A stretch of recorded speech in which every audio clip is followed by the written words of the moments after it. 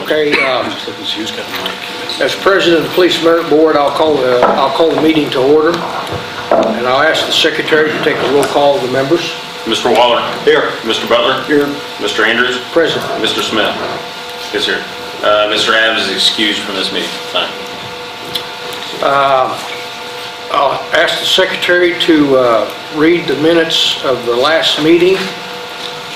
We haven't read them in the past, but in order to be more transparent, I'll ask you to read them, and then we'll make any corrections or additions if we need to.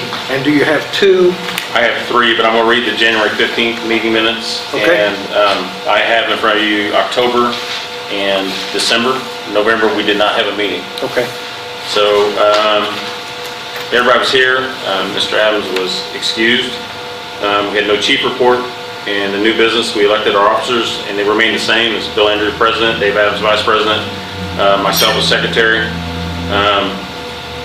We scheduled an executive session for 5:30 p.m. on January 30th. Carrie Thompson spoke to our lawyers that were present about expectations for reports due to the Merit Board.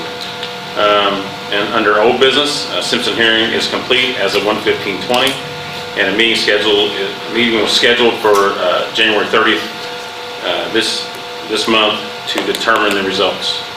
Under miscellaneous, we had nothing, and then we adjourned. I'll move to accept the minutes as written. Second. Any discussion?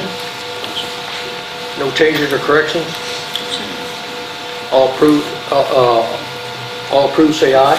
Aye. All opposed? Minutes passed.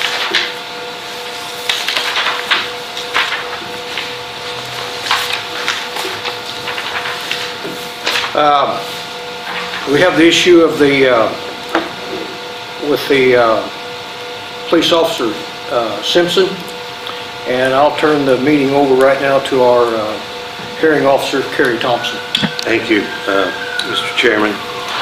First of all, I'd like to note for the record that Officer Simpson and his attorney, Andrew Duncan, are absent tonight. I got an email from Mr. Duncan, I believe it was yesterday, informing me that he had a conflict, could not be here this evening, and that Officer Simpson is traveling out of the state and could not be here this evening.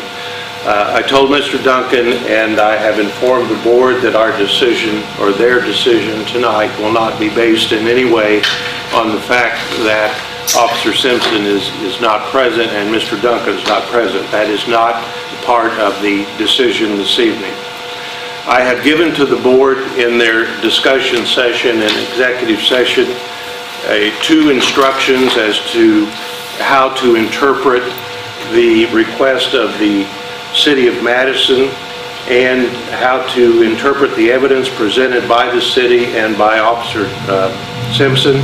Those instructions will be made a part of the record.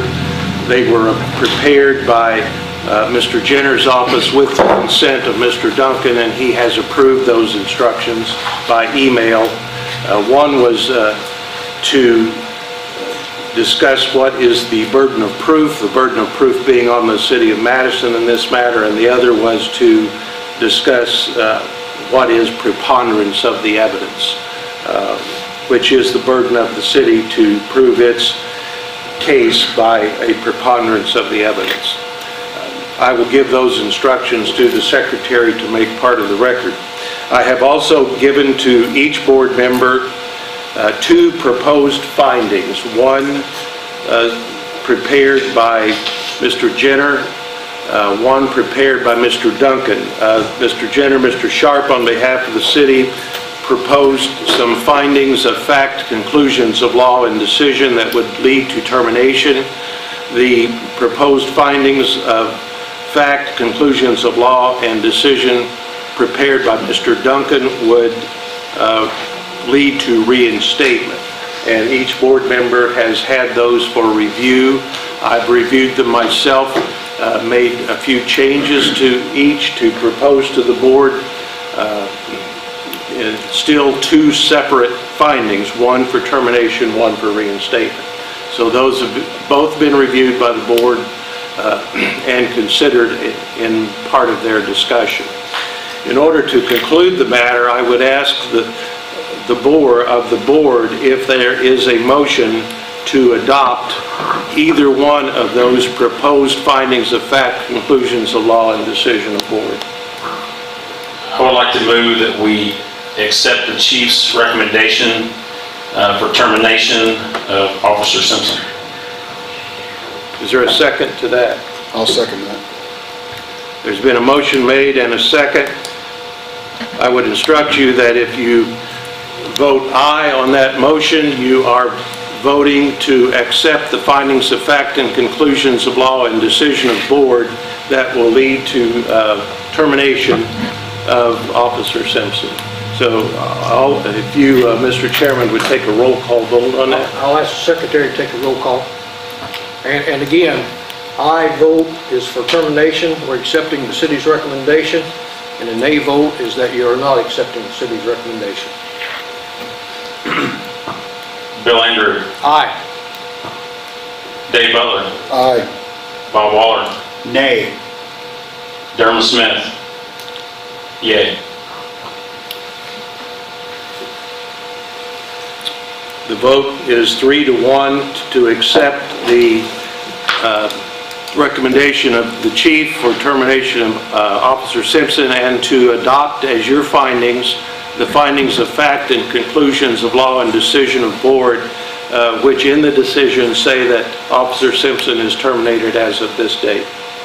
That concludes the matter.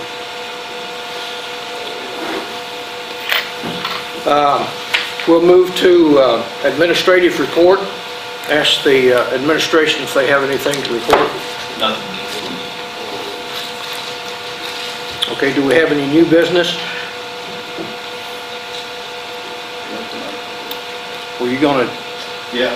I asked the board that you make a vote on deciding to put former Chief Perkins back to his original rank prior to being appointed to a policy-making position when he was made assistant chief and then chief.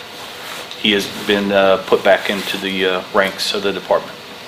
Just in case there's any question, and to be as transparent as possible, I'm going to read the Indiana State statute that covers this issue. It's 36-8-3.5-11D in parentheses. And it says that the removal of a member from an upper level policy-making position is removal from the rank and not from the department.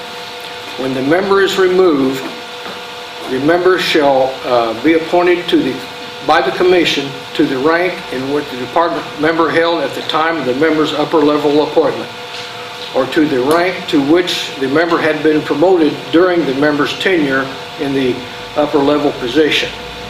If such a rank is open, in either case, the member is entitled to the pay of the rank that shall be promoted to the rank as soon as the opening is available. I think the statute pretty well covers this. It basically, the way I understand it, that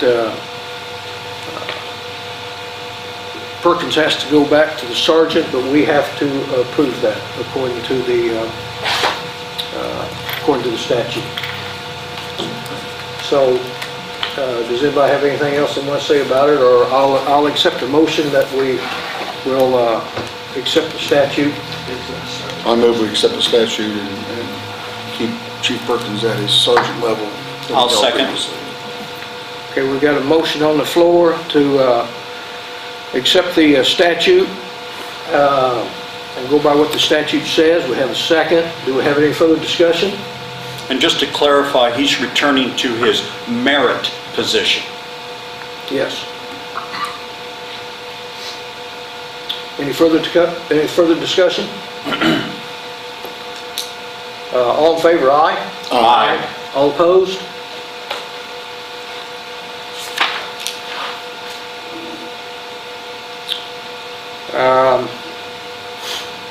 We've covered the administration report, new business and old business.